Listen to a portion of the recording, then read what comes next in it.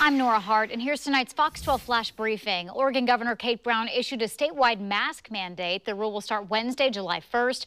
Right now, only 8 Oregon counties are under the mandate, which requires people to wear masks inside public places like grocery stores.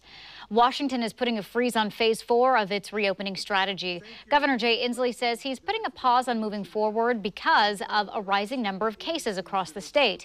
Washington's phase 4 has basically no restrictions, and it's a return to normal. Governor Inslee is expected to make new announcements in the coming weeks. An evacuation notice in Wasco County has been lifted as crews got a fire under control in the gorge. It sparked yesterday near the town of Rowena. A viewer sent us some pictures showing smoke in the area. Highway 30 was briefly shut down because of the fire. Crews say the fire was about 14 acres in size. No word yet on what caused it. Now here's Chief Meteorologist Mark Nelson. Nora, the big picture for the next 2 days, that's Tuesday and Wednesday, is that ocean air is fully in control of our weather, which means a lot of cloud cover and occasional showers the next 2 mornings. Really light stuff, but there could be drizzle or sprinkles coming up Tuesday morning. We're 71 degrees here in Portland. We've already seen the drizzle out at the coastline today. It's 61 out at Seaside. This is as we approach the 7 o'clock hour. And as we go into tomorrow, the plan is we'll be gray the first half of the day here in Portland.